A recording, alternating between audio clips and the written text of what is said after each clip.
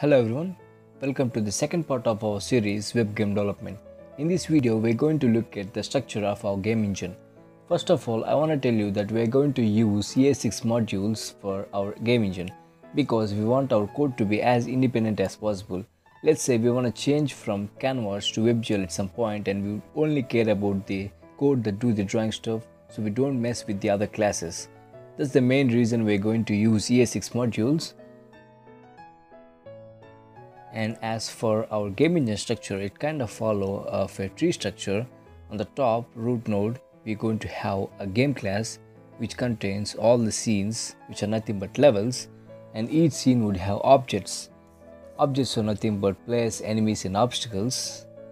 So each object would have the components like renderer, where we're able to see the player, the sprites, or just rectangle, everything else renderable.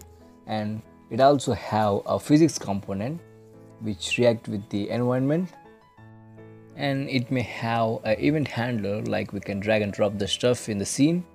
So that's going to be our game engine structure, quite simple and very effective. Let's look at our folder structure. We have a source folder which going to have all our modules, and we have a folder called tests.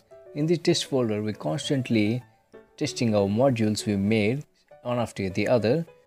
Let's say we have a loader module which loads all of the assets that are going to be needed for the game. It will be look something like this. First, we create a JavaScript file for the module and we export the loader class as a default export from this module.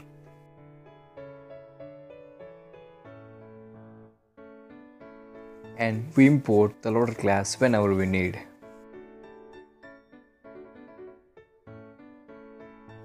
Cool, right? That's it for this video, guys. See you in the next video.